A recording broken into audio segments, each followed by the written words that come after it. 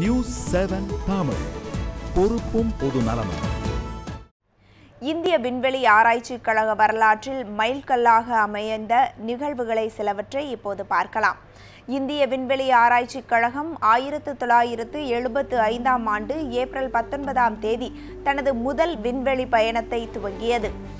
ISRO உருவாக்கிய முதல் செயற்கைக்கோளான ஆரியபட்டாவை ரஷ்யாவின் ராக்கெட்டில் வைத்து ISRO விண்ணில் ஏவியது. இதைத் தொடர்ந்து 1979ஆம் ஆண்டு இந்தியாவின் முதல் ராக்கெட் விண்ணில் செலுத்தப்பட்டது. ISRO 1980ஆம் ஆண்டு ரோஹிணி செயற்கைக்கோளை வெற்றிகரமாக விண்ணில் செலுத்தியது.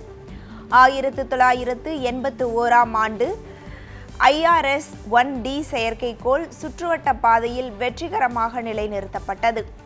வானிலை ஆய்விற்காக INSAT-1A செயற்கைக்கோள் 1982ஆம் ஆண்டு விண்ணுக்கு அனுப்பப்பட்டது.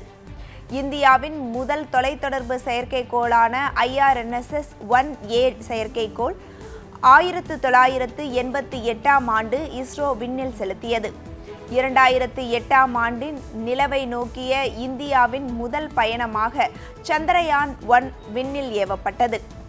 ISROவின் 100வது ராக்கெட்டான PSLV-C-21 2012ஆம் ஆண்டு விண்ணில் பாய்ந்து சாதனை படைத்தது.